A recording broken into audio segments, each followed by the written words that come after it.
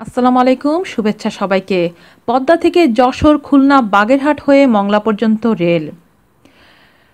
সরকারের উন্নয়ন কার্যক্রমের কথা তুলে ধরে প্রধানমন্ত্রী শেখ হাসিনা বলেছেন, আমরা বিজয়ী জাতি হিসেবে মাথা উঁচু করে বিশ্ব সভায় চলতে আমরা উন্নয়ন কাজ চালিয়ে যাচ্ছি। তারই অংশ হিসেবে আজ খুলনার 100 উন্নয়ন প্রকল্পের উদ্বোধন করেছি। শনিবার 3রা মার্চ বিকেলে খুলনা সার্কিট হাউস ময়দানে আওয়ামী লীগ আয়োজিত জনসভায় তিনি একথা বলেন। প্রধানমন্ত্রী বলেন, মার্চ মাস আমাদের ঐতিহাসিক মাস।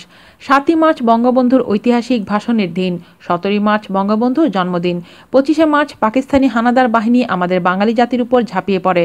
তারপর আমাদের মুক্তিযুদ্ধ শুরু হয়, আমরা বিজয়ী হই। বিজয়ী জাতি হিসেবে আজ বাংলাদেশ বিশ্বসভায় মাথা উঁচু করে দাঁড়িয়েছে। আমাদের সরকার দেশের উন্নয়নে কাজ চালিয়ে যাচ্ছে। আপনারা জানেন, পদ্মা সেতু থেকে যশোর, খুলনা, বাগেরহাট হয়ে মংলা বন্দর পর্যন্ত রেলসেবা চালুর উদ্যোগ নিয়ে কাজ করছি আমরা। আওয়ামী লীগ সরকারের উন্নয়ন কার্যক্রমের ফিরিস্তি তুলে ধরার পাশাপাশি বিএনপি জামাত সরকারের হত্যা, লুটপাট কার্যক্রমের চিত্র তুলে ধরেন প্রধানমন্ত্রী। আজ এ পর্যন্তই, ভালো থাকবেন সবাই, আল্লাহ হাফেজ।